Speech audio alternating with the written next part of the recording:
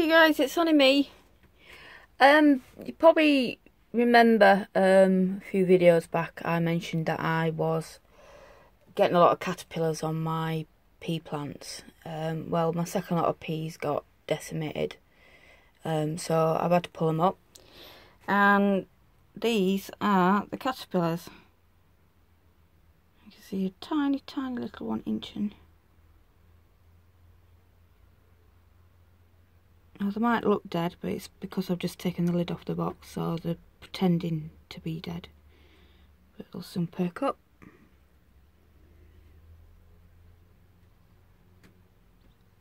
You see a big one in there. And another little one on the side there. So yeah, I think it might be something called a diamondback moth that's been laying these. But they're not just being on my peas, they're on my tomatoes, they're on my brassicas, and they are on my potatoes.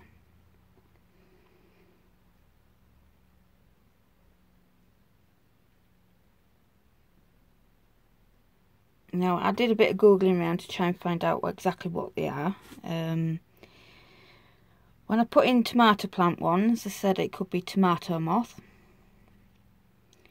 When I put in brassicas, they said it could be cabbage white, but this small variety, because the larger variety ones, the caterpillars have got dark chevrons, dark markings on them, and these are all bright green. When I tried putting in potatoes, I basically got told that potato plants do not host caterpillars. Well, yes they do, because I'm going to show you. Now, there is a moth called the rosy rustic moth, which lays browny reddish looking, well, it lays eggs, and the caterpillars they're like a browny reddish, quite large caterpillar, and they tunnel into the stems. But I haven't really had that. Now, I don't know if you can see on that leaf there, it's got silk on it. Well, inside there is a caterpillar. Oh, bugger. He's just jumped off. Oh my god. Right, hang on. It's right there on the floor. Let me see if I can... Where are we? I don't know if you can see that. You see? That is not a rosy rustic moth caterpillar. But that is different to the ones in the tubs. So I don't know what variety that is. But that is on my potato plants, as well as the bright green ones. So these experts that say you can't get caterpillars on potato plants, well, you're wrong. Because that leaf there, can you see there's some more webbing right at the bottom? Don't know if it'll focus, but where it's all turned over, the leaf, there's another one in there. And that leaf there,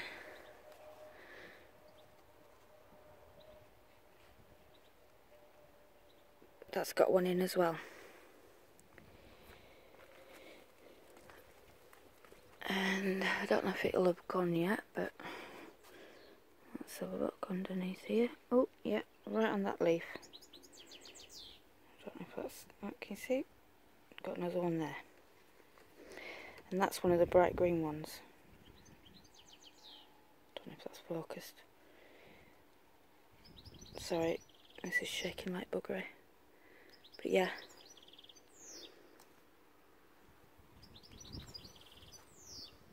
I got caterpillars.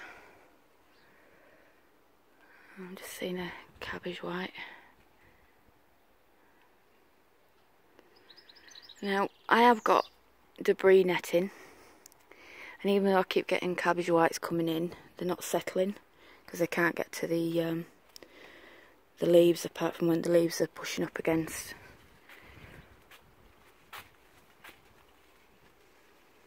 the debris netting.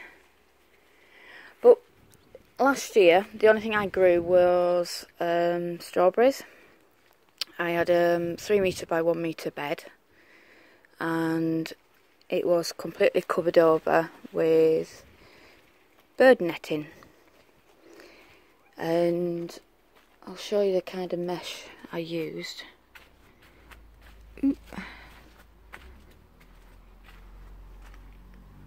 I used that kind of mesh. So that's what, about a centimetre. Now, some industrial moth laid eggs on the netting, and when they're hatched, these caterpillars drop down on silken threads onto the strawberries. So even though I've got debris netting up, they can still lay eggs on the netting and they'll drop down. And I think it's the diamondback moth whose caterpillars use silken thread, because if you disturb the leaf they're on, as a defence mechanism, they'll drop down on this silken thread and make like a possum and play dead. And then when they think danger's past, they'll climb back up and carry on munching. So yeah, overrun with caterpillars at the minute. So I might have to invest in some insect mesh, which is a lot finer, and hopefully that might stop the problem. But the only problem with that is things like peas, they have flowers, they need pollinators. Things like brassicas, potatoes, they don't, but if I net all my potatoes up, I'm not going to be able to get in to water them. I can't net my tomatoes up because they need pollinators. So, because my garden is the first buffet menu that the wildlife get to, because over that fence and past that little tree line, it's all fields. So yeah.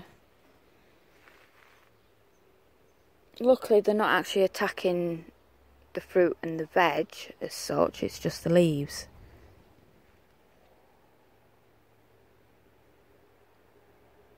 But yeah, I just thought I'd show you. Oh yeah. My 2 tomatoes have really ripened up. So even though this is supposed to be a quick video about my caterpillar problem, I've got my beans coming up and pièce de résistance in my really rubbish French accent. I've got silks on my corn.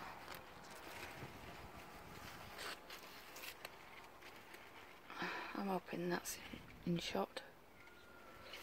So I think tomorrow I'm going to be picking that. I shall blanch it for 5 minutes and then whip it straight in the freezer until we get a decent amount.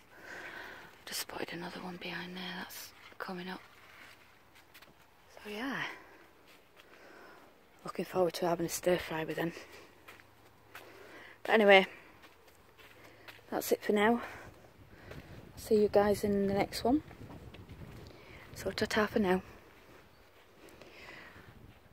Bye!